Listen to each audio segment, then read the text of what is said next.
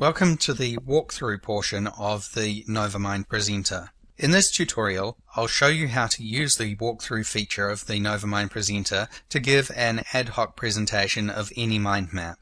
The walkthrough mode is part of the NovaMind presenter and available in the Platinum edition. This tutorial only focuses on the walkthrough feature of the presenter and doesn't go into the other presentation features available in the NovaMind presenter.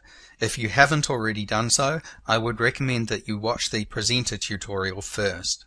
You can start a walkthrough at any time by clicking on the walkthrough button under the presenter tab on the ribbon. This will automatically maximize the window to use your whole screen, and the ribbon and status bar will slide out of the way. You can access the ribbon or status bar at any time by moving your mouse to the top or bottom of the screen.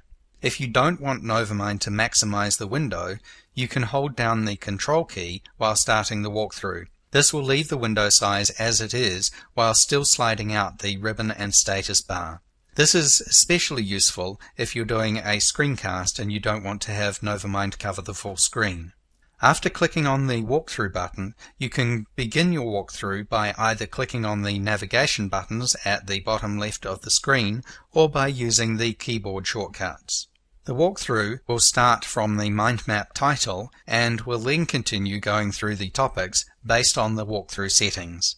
Between the forward and backward buttons on the controls at the bottom left of the screen, you'll see a little gear button which allows you to set the options for your walkthroughs.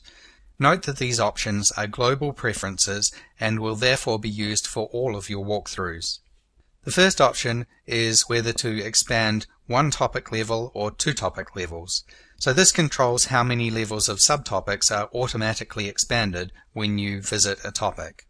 If the Visit All Topics option is turned on and you are navigating using the arrow buttons or the spacebar, each of the subtopics will be highlighted in turn before going on to the next topic. This can be useful if you treat your mind map like a list where you want to go through all of the items and highlight and talk about each one in turn. If you think of your mind map more as having a topic with reminders as to the meaning of the topic being contributed by the subtopics, then you might like to leave this option turned off. If you have the auto-collapse topics turned on, the topics that are not being presented at the time are collapsed. If this option is off, any topics that are expanded will not be collapsed again. This can be useful for progressive revelation of information. The navigation during the walkthrough mode is quite different from the navigation in the presentation mode. Here are the ways of navigating. You can use the forward and backward arrow buttons. These are the buttons at the bottom left of the screen during your presentation. In walkthrough mode, they take you to the next topic in logical order, visiting and highlighting the appropriate topics.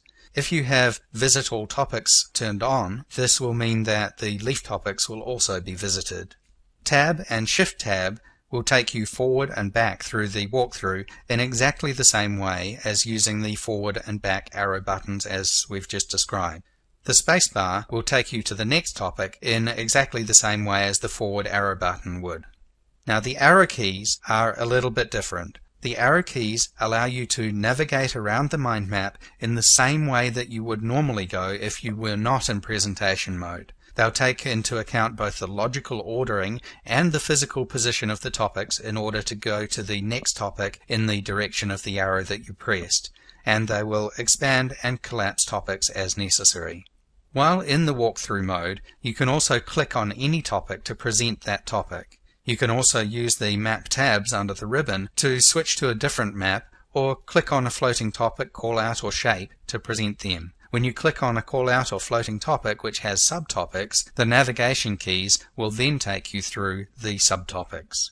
You can use the normal zoom and pan commands during a walkthrough and use the scroll wheel zooming or move your mouse to the bottom of the screen to show the zoom slider. While in the walkthrough mode, you can still access hyperlinks, attachments, and topic notes just in the same way as you normally would. To exit the walkthrough, press Escape. You can also use the Mode button in the bottom left to switch into edit mode or to start a presentation. The walkthrough is very useful to present a mind map without any preparation or to present parts of a mind map that were not covered in a slides-based presentation. With all these features, the NovaMind Presenter gives you a huge amount of power and flexibility. If you really want to become a power user of the entire presenter, you can read the full written documentation, which gives you finer detail about the options and some more tips and tricks to get the most out of it. But what we've covered here is everything that you need to know to be able to use the walkthrough function of the NovaMind Presenter.